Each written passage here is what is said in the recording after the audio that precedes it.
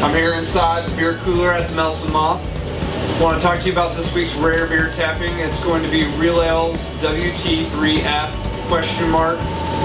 Now, there's been a lot of questions about what that name means, and no one knows except for the boys down at Real Ale.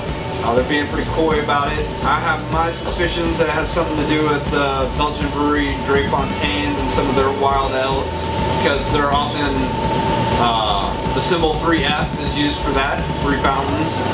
Anyways, the beer, Devil's Backbone with Brett yeast, so it gives it that earthy, funky barnyard quality that we've all come to love. It's the Devil's Backbone, the triple. Delicious beer. We've had it on tap before, and we're going to release one more of our kegs that we have. Also, this is the last week for the cellar beer list that we've been doing. That's all the barrel-aged beers that I've been holding on to for more than a year. And don't forget New Year's Eve. We have 3 fun beers we're tapping that night. Deschutes 23, their Imperial Porter.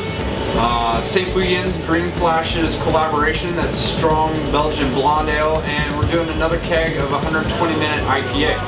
So, see you soon.